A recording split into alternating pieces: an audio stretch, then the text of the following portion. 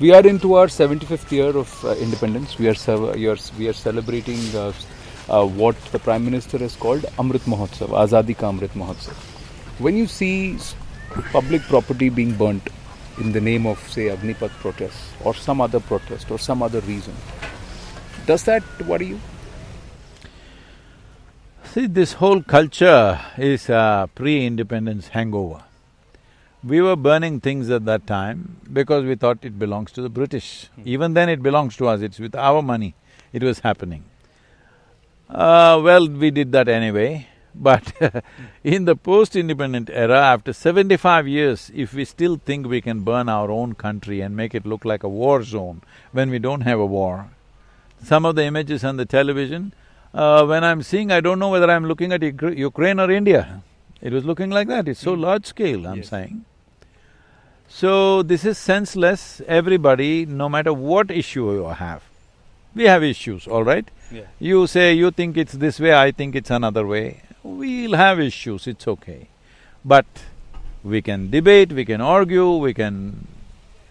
This way television platforms are there where you can fight.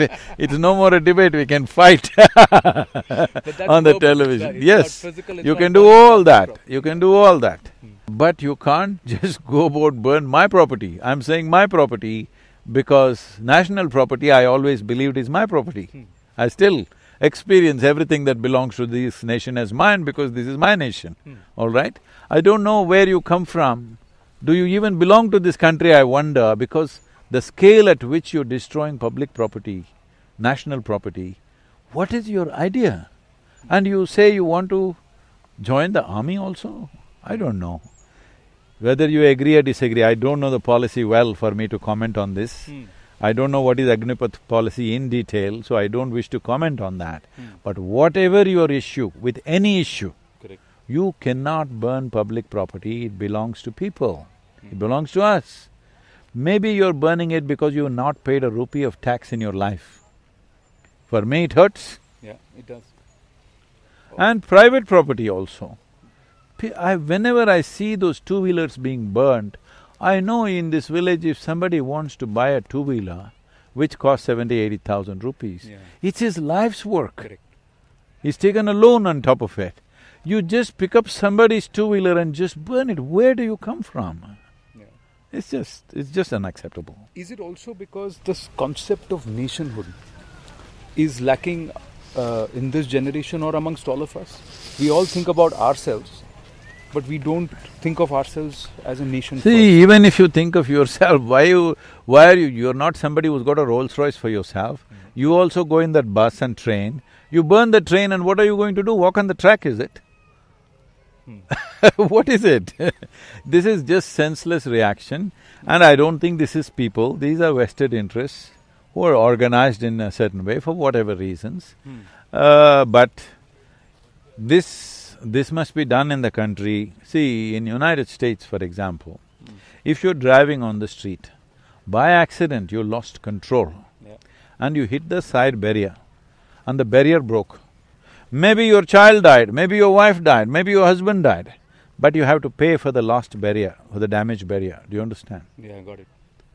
Even if life is gone, you'll have to pay for the barrier, the public barrier that you damaged accidentally. Got it. This is why their infrastructure is so fantastic out there. Here, what is the point making new trains, new buses when your intent is to burn? Walk anyway, go in a bullock cart. Of course you'll burn the bulls and bullock cart also. There's another question which I'd like to ask you, because you have travelled many countries in a very short period of time and you've met people from different countries and you have also traversed continents. Do you get a sense that there is a narrative which India is trying to break, that is against India, and it is a responsibility of all of us as Indians to ensure that the right India is projected to the world? Are we somewhere unable to do this? And when we do something like this back home, when we burn our own property, when we decide… See, those visuals… Does that hurt us? Yes, deeply hurt us, because those visuals will get embedded in everybody's mind. Those trains burning, it's not a simple visual, okay? People get terrified. India is not a place to go.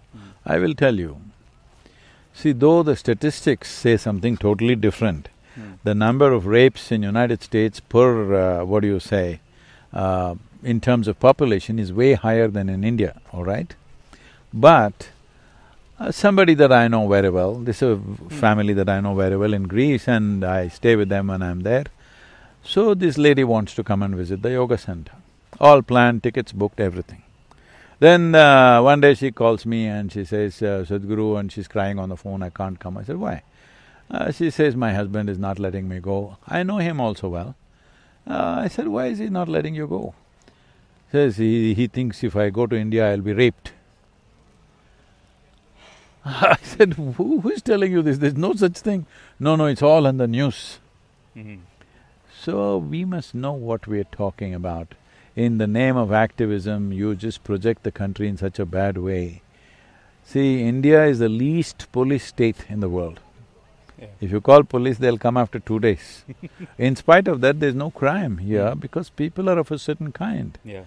But in 1.3 billion people, will people rob, rape, murder? Yes, they do. Unfortunately, they do. But we are not on the same scale. If you have no police in New York City, you must see what will happen in 3 days. Correct. We saw during the pandemic. Yes, you saw. So, this projection is, I think, very manipulated or ignorant.